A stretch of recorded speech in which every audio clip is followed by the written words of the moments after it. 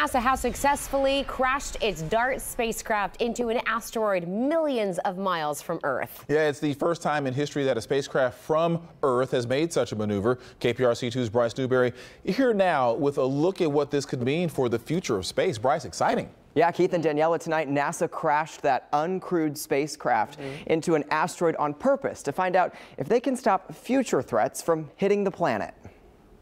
Protecting Earth from possibly deadly objects in space.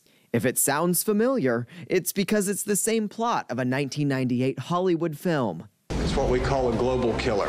Nothing would survive, not even bacteria. But large asteroids are a real threat NASA wants to prevent. At some point in the future, there's going to be something that's going to hit Earth. We don't want the Armageddon movie scenario. Monday night, NASA's uncrewed spacecraft launching to crash into an asteroid.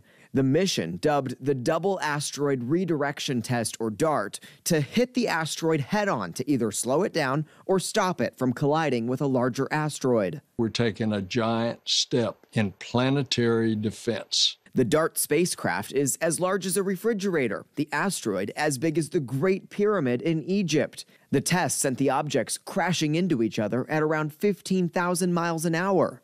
If we can confirm that the thing was deflected by less than 1 degree, we know that this would, in principle, work on a large scale. This asteroid may be 7 million miles away from Earth, but scientists say this test helps them prepare for future threats that could be much closer. It happens, every few 100,000 or a few million years or so, Earth gets hit by an asteroid. And when it does, it's usually bad for those who are around. So the last time a deadly asteroid hit Earth 66 million years ago, which wiped out the dinosaurs. Tonight's test hopefully means that will not ever happen again. Keith and Daniela. Fingers crossed.